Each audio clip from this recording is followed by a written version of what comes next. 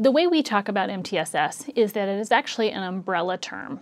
So that includes response to intervention. So responsive intervention would be an example of a multi-tiered system of support. Similarly, positive behavior interventions and support, which is the tiered approach to providing behavior support in schools, would be another example of a multi-tiered system of support as it applies to behavior. When we talk about MTSS, really think of it as that umbrella that includes RtI and PBIS, which are two of the more common tiered intervention systems that we see.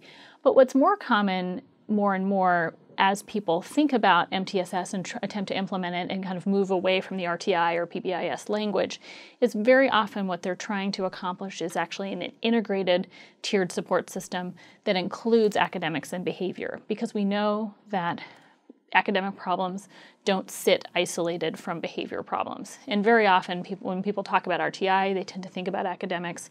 When they talk about PBIS, they tend to think about behavior.